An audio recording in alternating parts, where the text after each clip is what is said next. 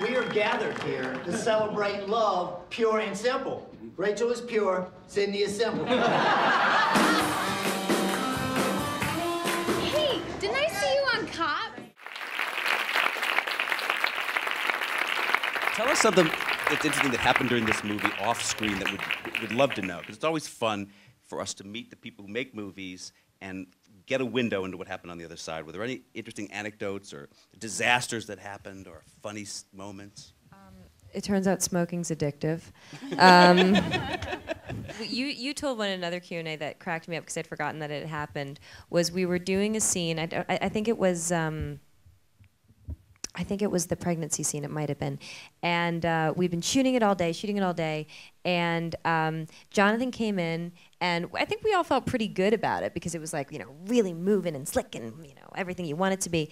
And Jonathan comes in, he's like, yeah, remember this morning when you were all kind of bad? Maybe try that again.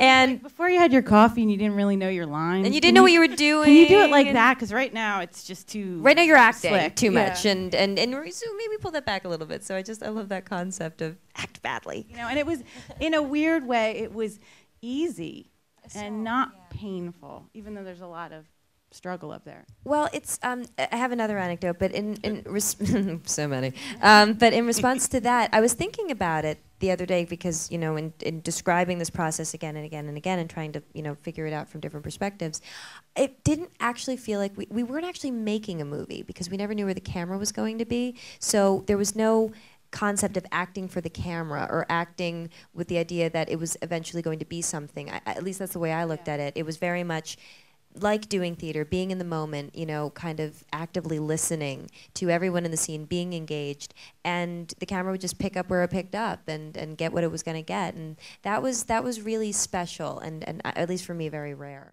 Every day it's getting closer, going faster than a roller coaster. A love like yours will surely come my way. You know,